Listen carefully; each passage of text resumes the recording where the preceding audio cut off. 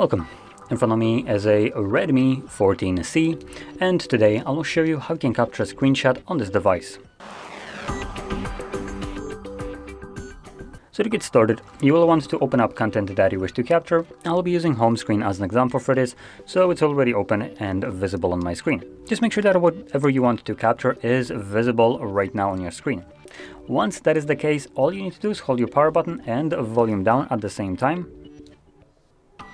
You will get a bit of a flash along with this pop-up right here that signifies that I have captured your screenshot. Now this will disappear after a moment, and once it does so, you can find the captured screenshot in your gallery application.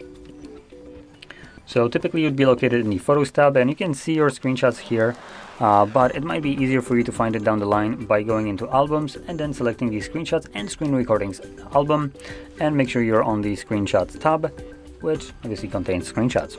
And here's the one that I have captured a moment ago. So, if you found this video helpful, don't forget to hit like, subscribe, and thanks for watching.